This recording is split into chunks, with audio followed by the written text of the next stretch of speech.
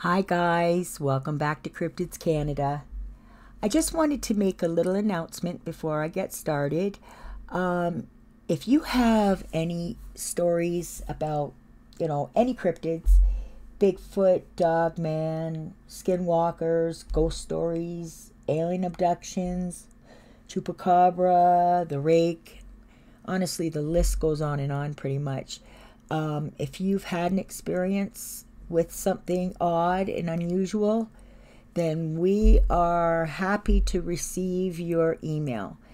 All the emails can be sent to cryptidscanada@outlook.com. Okay, I got a couple of pretty good emails to read to you. This one is called "These Things Should Not Even Exist." Dear Cryptids Canada, I have never in my life heard of this stuff. Well, ghosts, Bigfoot, aliens, obviously, but not all these other things. This world has become crazy and frightening. In a nutshell, I was left a cottage and a couple of acres of land by my best friend Jaden, who died from a long, horrible illness. We spent many years going to that cottage, ever since we were kids. Many great memories. So when she died, January 2nd, 2020, I thought about spreading her ashes up there. Neither of us had close family, so it was her request that I get her ashes.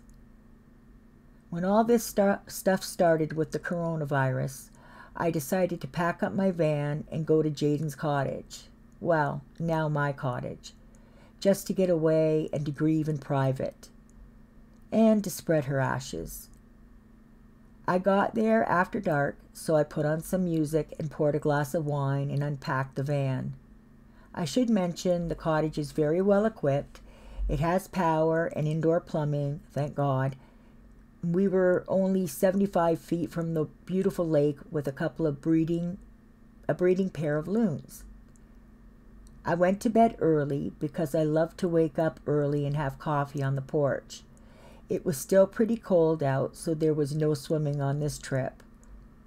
The first full day I was there, I busied myself with chores and enjoyed the breaks in between with a coffee and a book on the porch.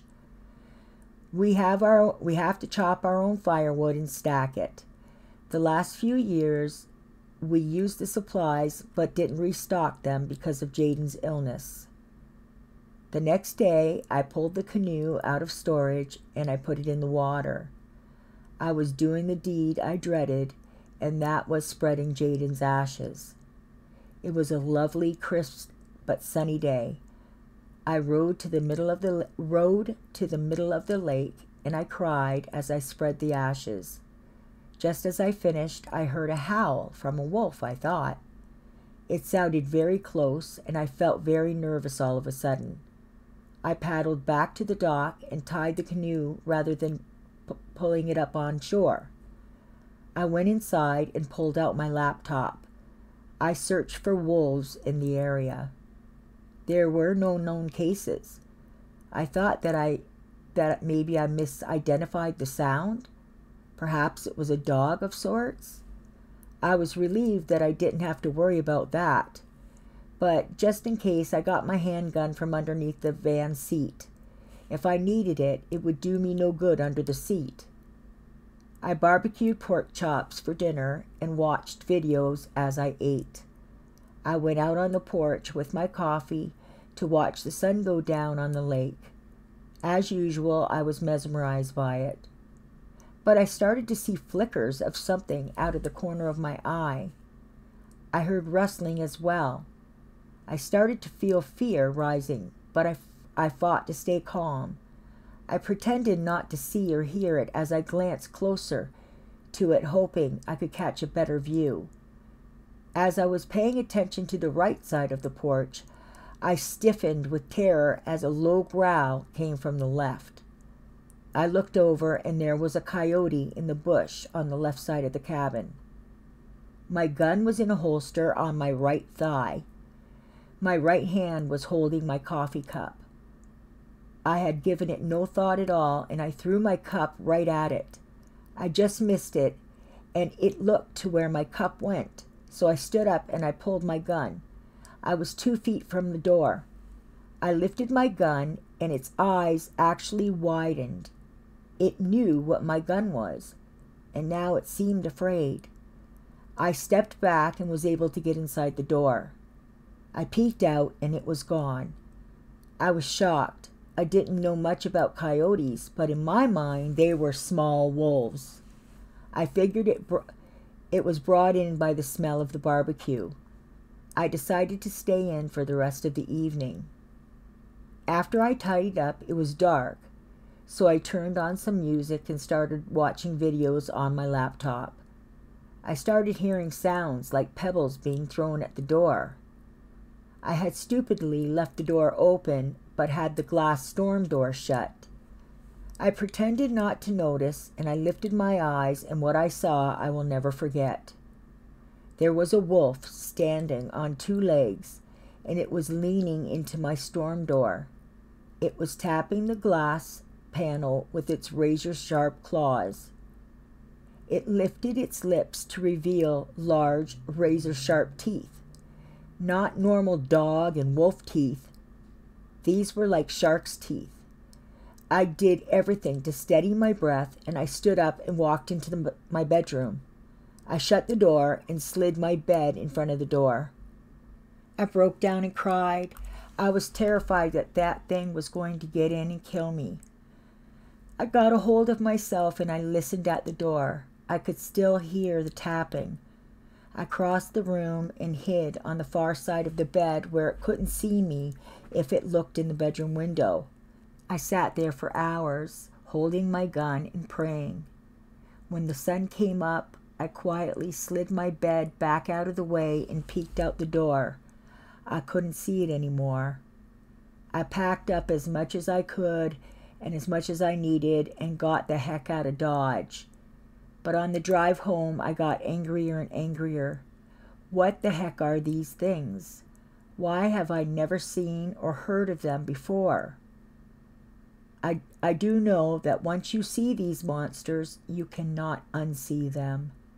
They are not supposed to exist. They are like the link between humans and animals.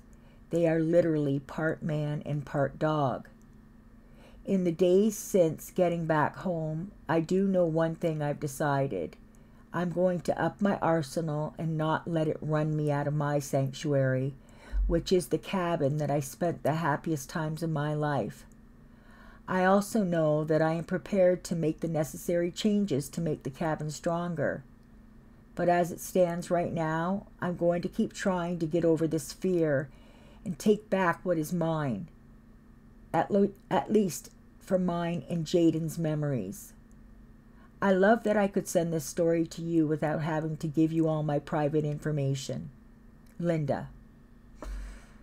Wow. Can you imagine never having heard of these things? At least for most of us in this community, we've heard of them and they terrify us still. But, you know, can you imagine just all of a sudden seeing something like that?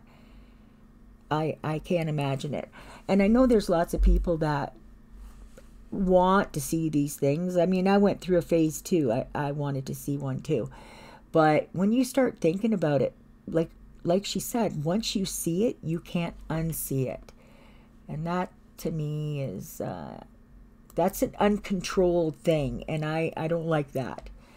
So on to the next story. This one's kind of cute, and she calls it Frolicking with Bigfoot. So she starts out, Hello Cryptids Canada. I apologize right from the jump that this isn't a blood and guts story.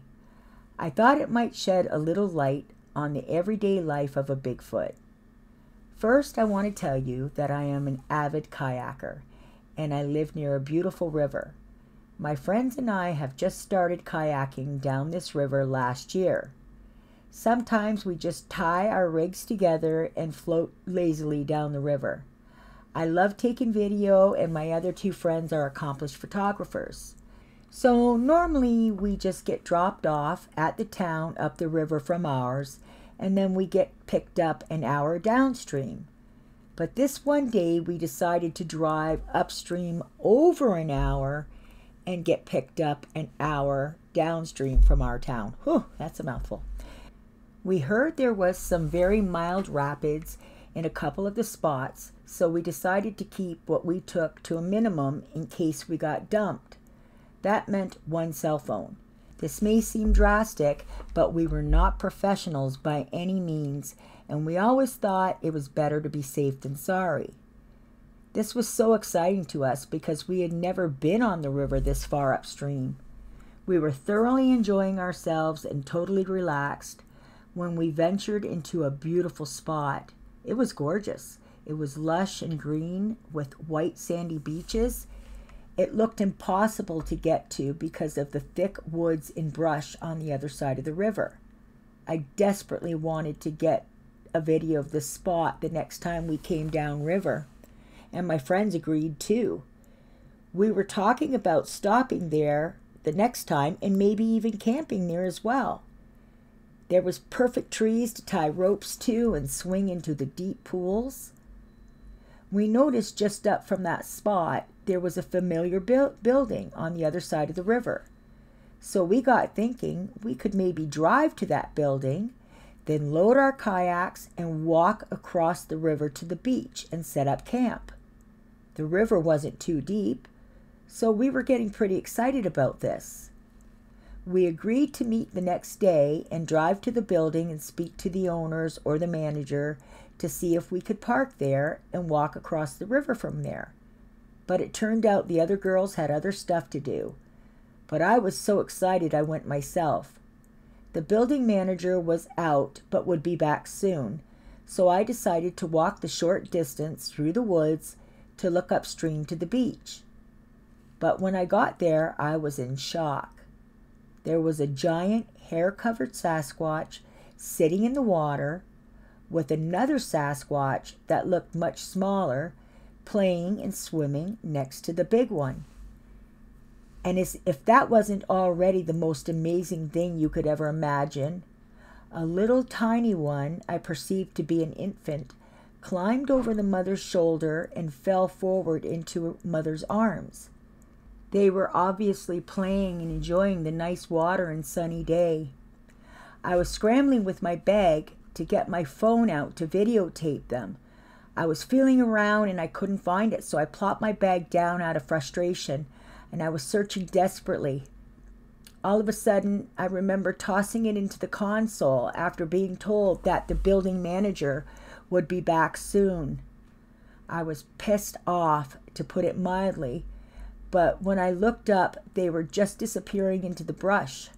I know, beyond a doubt, that they knew I was there because the mother stopped and turned to look at me before she disappeared. They had somehow heard me rummaging through my bag, or maybe they saw me through the trees. I'm not sure, but I honestly hated myself for a long time after that because I was so close and would have got the footage that would have convinced the world of their existence. I told some friends, and now I'm the loony chick that saw Bigfoot on the river. Funny thing is, my biggest critic came to me afterwards and talked to me about where the location was so he could put up trail cameras. Luckily, I never mentioned the Bigfoot to the other two girls I kayaked with. I just told them the building manager said no and the beach property was private as well. I guess I feel like the Bigfoot deserved their privacy and freedom to be left alone. And it's signed Jill the Kayaker. I think that's pretty cool. But I think that when they are so close to where we live, that maybe at least the authorities should be made aware. I don't know, because I know the authorities don't take them seriously either. But I thought that was a pretty cool story. They obviously keep to themselves and don't cause too much trouble, I guess.